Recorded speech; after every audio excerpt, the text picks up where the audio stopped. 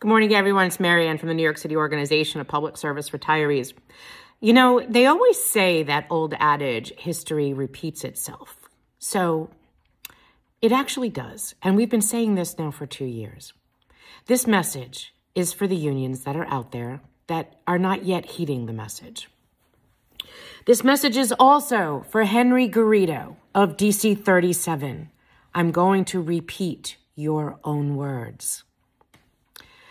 Reducing access to services.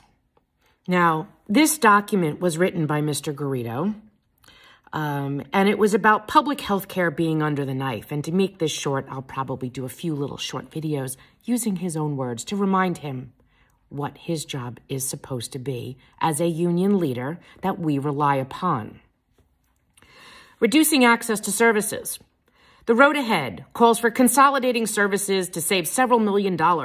This is another example of the folly of cost efficiency analysis based on improving the bottom line at the expense of human need. Health and Hospitals Corporation, HHC, contends that it will save $3.4 million by consolidating orthopedic services.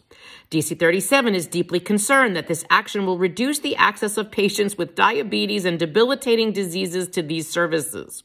Over the past decade, HHC abandoned its consolidation of services in several treatment networks after acknowledging that this is unduly limiting patients' access to care. HHC also intends to consolidate joint and spine surgeries into one location in each one of the city's 5 boroughs. This action would create a tremendous hardship for many patients. Spine and joint surgeries are major operations that require patients to undergo extensive rehabilitation. Before embarking on this change, HHC should attempt a pilot program.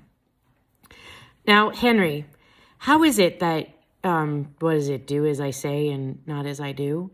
How is that okay now that you are limiting access to services for your most vulnerable population, seniors, the disabled, our widows and widowers? And today, that's exactly what you're doing by forcing retirees into one single healthcare plan with a network, with prior authorization, and where prior authorization might not be mandatory, to still have in place a strong suggestion to put it through for review for payment, or you might be on the hook. Asking for a friend.